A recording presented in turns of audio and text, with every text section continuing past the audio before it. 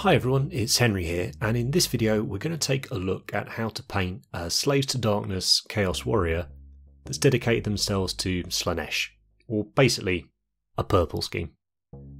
We're going to have a look at a few fun techniques for getting a bit more texture into the model, but also never losing sight of the fact that this is army painting, and whilst we want the models to look as good as we can possibly make them, we also want to get them on the table as fast as possible.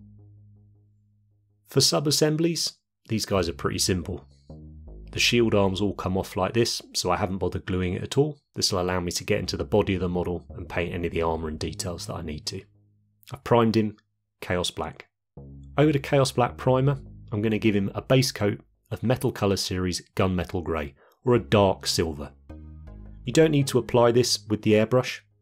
You can absolutely apply it with a large dry brush, stipple it on, that'll give you some nice texture. But the airbrush is a nice quick way of doing this. And Metal Colour Series paints airbrush like an absolute dream. Make sure I don't forget the back of his shield. Now for our highlights, we're going to sponge these on rather than paint them on with a hairy brush or with an airbrush. So I've picked my light source. It's going to come from above and ever so slightly to the right as I look at the front of the miniature. And everywhere that this light falls on the model, I want to use a brighter silver on. So for this, I'm using Vallejo Model Air Steel. I've got a piece of sponge, and I'm using some tweezers to just gradually apply this to all of those areas.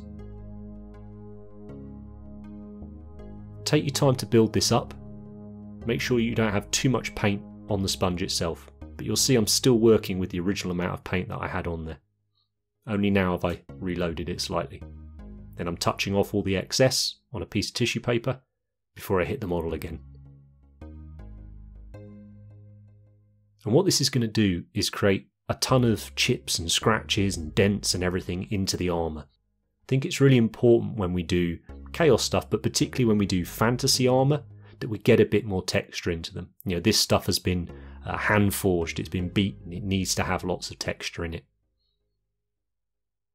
We're also going to be doing a clears scheme, by which I mean we're going to put a clear paint over the top of this. So if we want to do chips and scratches and stuff, it's quite handy to do them at this point. So it's sort of two birds, one stone. So I'm just taking my time, looking at the model, turning him round, just checking I've got all those areas bright that I want bright. Go back to working on the shield. You see that top curve of the shield we've highlighted up really strongly. And something else we can do to add a little bit more detail, a little bit more definition. Go in with our hairy brush, just do a tiny little bit of edge highlighting, areas that we didn't manage to hit with the sponge, or perhaps were too small and intricate for us to get to with the sponge. And generally, I'm still going to stipple this on, rather than smoothly paint on the edge highlight, as it were. All the time we're just trying to create texture, texture, texture.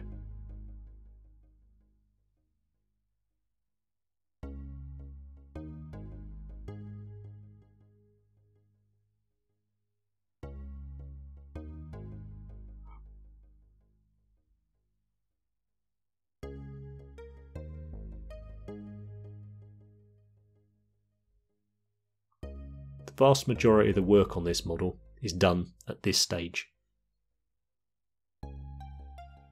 So this is why we can take a little bit more time. Particularly those focal points.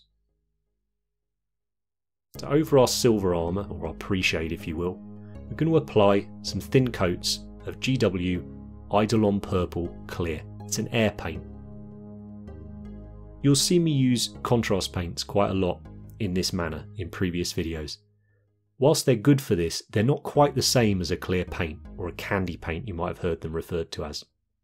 They're a lot glossier, these paints, and they do allow the pre-shade that you've put under them to show through a little bit more. Contrast paints are a little bit more like an ink, very, very saturated, and you can very quickly overwhelm the work you've done underneath them. These clear paints are a lot more translucent, so a lot of that pre-shade work shows through even multiple layers in. What that means is by building up nice thin layers, we can create a lot of depth onto the model. Now I've thinned this using my Life Colour thinner. Any normal airbrush acrylic thinner will be fine. Thinned it 1:1, and I'm spraying it at 25 psi in one of our signature series Harder and Steenbeck Infinities. When you see me taking the shield off camera, I'm just drying it with my hairdryer. It's really important when we're using these clears because we're building up layers here, and I'm anticipating probably anywhere between 5 to 8 layers of paint on here. We need to make sure each one is dry before we apply the next one so that it doesn't move the paint that's drying on there. You can see that pre-shade work showing through. We've got a really nice purple developing.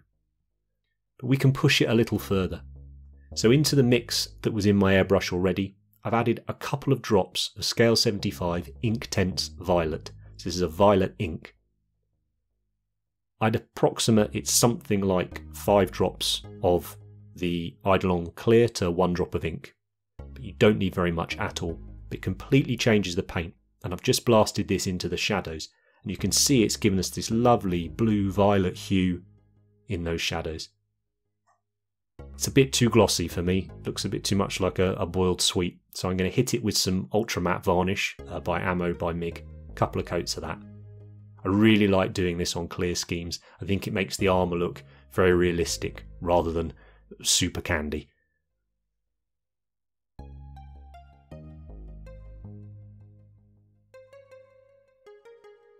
Here he is once that varnish has dried, and I've just used Vallejo Model Colour Black, whatever black you want to use, to black out all the other details so we can get an idea of what this looks like.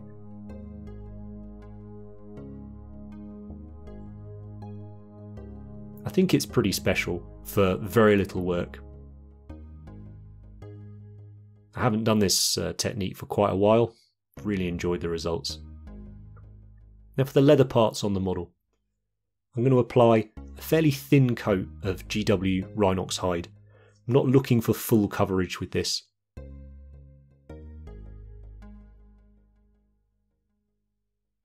Because I want that dirty black brown sort of leather look. And I've mixed a little bit of Scale 75 Dubai Brown into my Rhinox Hide, around 50-50. Again, quite a wet mix. I'm just stippling it on to roughly where the highlights should be. So similar to how we sponged on our metal highlights earlier, I'm going to stipple on these highlights with my brush. And the reason? Texture. There's not much to this model, so it's important we make each area as interesting as we can. And now I've gone in with just Dubai Brown on its own. And even though the coat before perhaps wasn't completely dry, it really doesn't matter. Just stipple in those final highlights. Dubai Brown's also got a very, very matte finish, so it just helps sell that leather feel. Now for his fur, I wanted something quite simple. I didn't want too much contrast. The purple armour's the focal point of this model. It's pretty in your face anyway. If we try and get too much contrast into the model, I think it's going to be overwhelming. Perhaps fitting for Slaanesh, but you know, it's us who's got to play with it. So I've base coated it with GW Skavenblight Dinge. Then I've added a little bit of deck tan, Vallejo Model Colour deck tan, into that. Again, probably a 50-50 mix. And I'm not dry brushing this on because I don't like that chalky finish that we get. So this is sort of wet brushing, I think you'll hear it referred to as. I'm just lightly touching against the fur and letting the paint pick up certain areas of it. I'm not looking for a uniform highlight across the model here. Just looking to bring a bit of light and a bit of interest. When you look at furs, it's never an even colour across it. There's always slightly different tones on there. So I'll just add more and more deck tan into the mix. You can see here, starting on the left's the Skavenblight Dinge, then I've mixed it into the middle, and then this bit up the top here is almost pure deck tan. Plenty of water, so it's nice and thin. Make sure there's not too much on your brush. And as I say, you almost dry brushing with it. Just build that up a couple of times. It's just like the leather really. We're using very, very similar effects on all parts of this model. For the bone parts, so the horns and the little bird skull around his neck, I'm going to base coat these using Vallejo Model Colour US Olive Drab. Again, it's a nice sort of boring brown grey colour. I've mixed in a little deck tan again into this, so again about 50-50. I'm just going to add some highlights over the top, and then I go in with more deck tan, so almost pure deck tan at this point, and add another highlight in.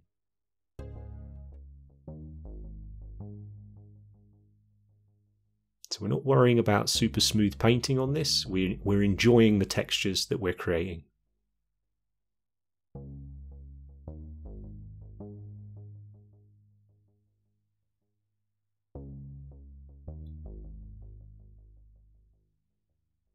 There we are, that's those done. A few little gold details. I'm going to base coat in scale 75 Decayed Metal. It's a nice sort of metallic brown colour. And I'm going to highlight those using scale 75 Elven Gold. This is quite a cold gold colour. It's quite a yellow gold colour.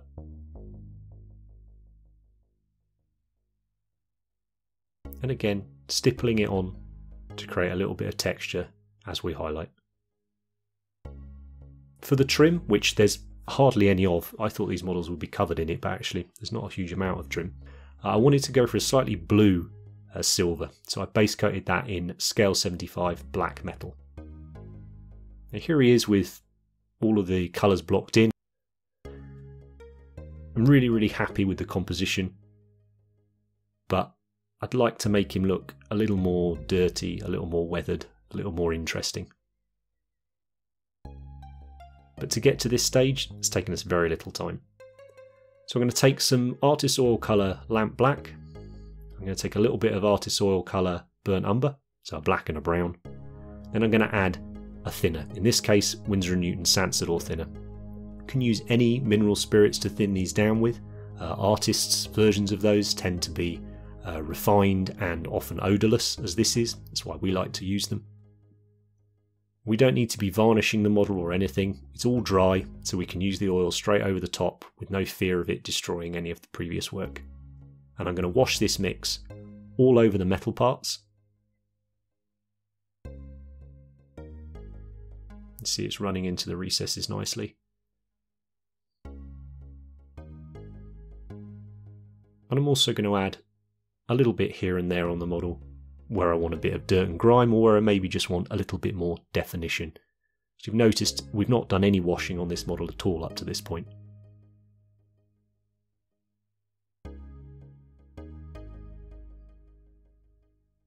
And we'll leave that to dry. Normally overnight, but on this video I just put a hairdryer on him on a very high heat but a very low power setting, because I don't want to move that oil around too much. It usually takes a minute or two and you can carry on working. But if you want to paint over the top of it, you need to leave it at least overnight to properly dry. Now the last thing I'm going to do is weather up his cloak a bit. At the moment his cloak's just a flat black colour. This is just the Vallejo model colour black I've put over it. So I'm going to use weathering to add a little bit of interest to his cloak. So in my airbrush I have a very thin mixture of brown paint. In this case I've used Tamiya Flat Earth.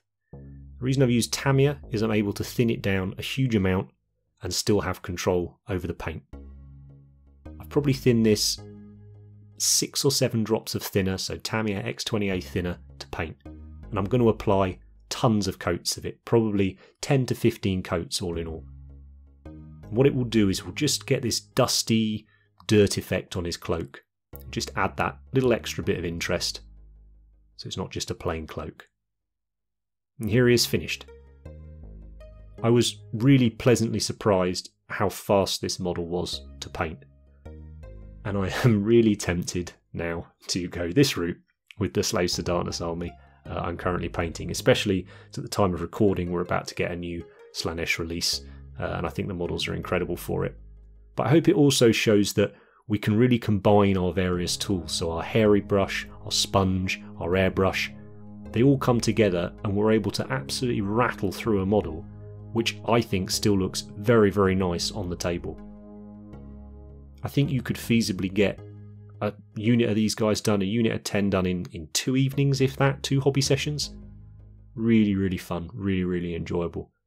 but the main focus was getting that lovely purple armour, plenty of texture, and you can see on the shield there just how much texture we've got into it.